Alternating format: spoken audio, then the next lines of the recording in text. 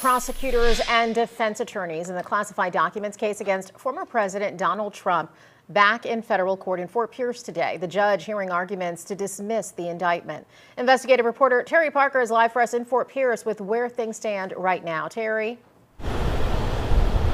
It was a really confusing day in court today because it was going down, just drilling down so much into the minutia of the law that at one point even the judge was like, gosh, this is hard to figure out what exactly you guys are saying. But basically, even though President Trump wasn't in the courtroom, the attorneys for the defense were arguing the entire indictment should be dismissed, thrown out, because they say it fails to say in plain language exactly what the charges are against the defendants.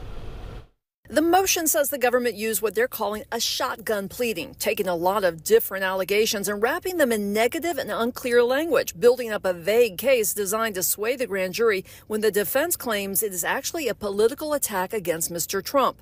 The defense lawyers say the law requires an indictment to set forth exactly what the defendant is charged with so he can defend himself against it.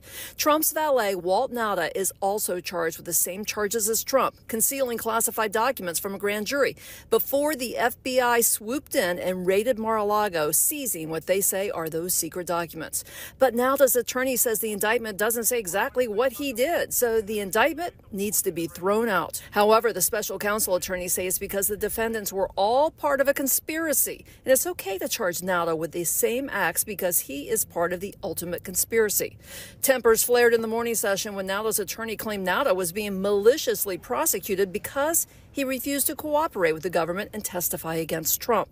And in the afternoon, Judge Aileen Cannon seemingly exasperated at one point, asking the government to describe what they mean when using words such as corruptly and knowingly, saying real people have to make sense of these issues.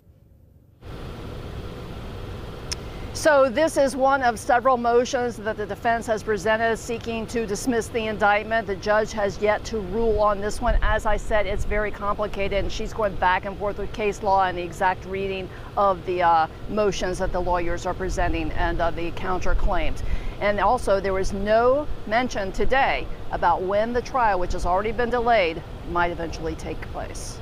Live in Fort Pierce, I'm Terry Parker, WPBF 25 News.